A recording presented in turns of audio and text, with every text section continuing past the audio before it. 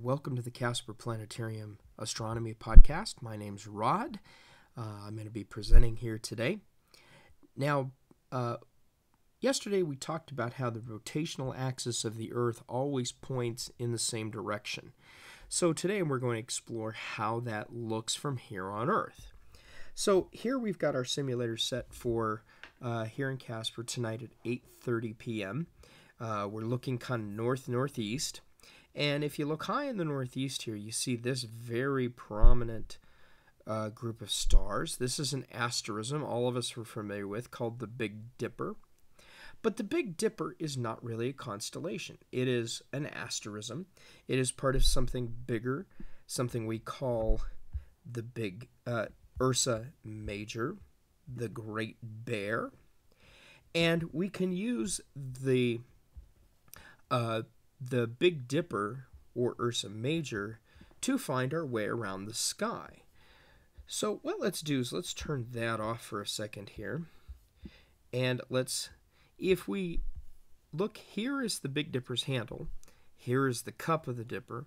If we use these two stars in the bowl of the Dipper, called Merak and Dubhe, they point in a straight line.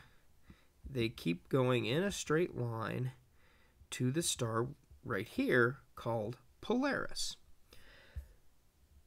So we can use the Big Dipper to find Polaris, which is the North Star. So we go from Ursa Major, Merak, to Dubhe, across to Polaris. Polaris is the North Star.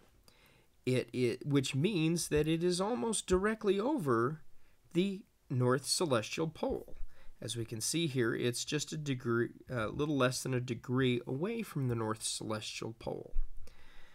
Now, in the same region of the sky, if we go from the Big Dipper, or Ursa Major, to Ursa Minor, and we keep going, we come to the constellations Cassiopeia and Cepheus. Winding its way between the Big Dipper and the Little Dipper is the constellation Draco the Dragon. Here is a strange constellation called Camelopardalis.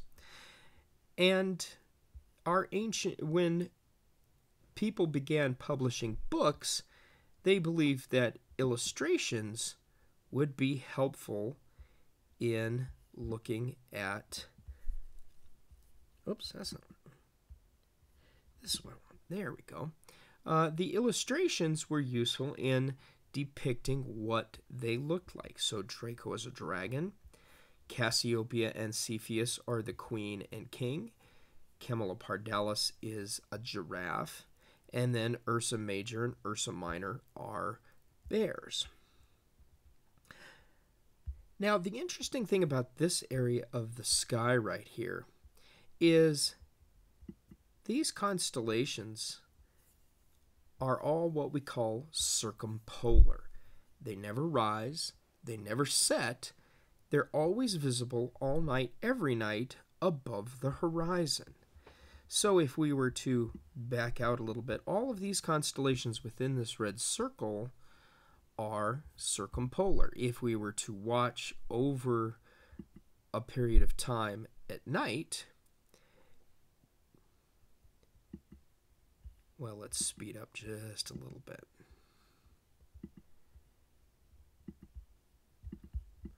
Let's speed up just a little bit. There we go. We could notice that all the stars go around the North Celestial Pole in a big circle. So, stars over here in the east rise, stars over here in the west set, and these constellations go around in a great big circle. So that is a little bit about this area of the sky.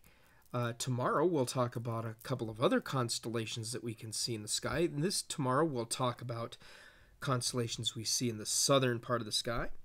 So we'd like to thank everybody for joining us today, and we'll see you tomorrow.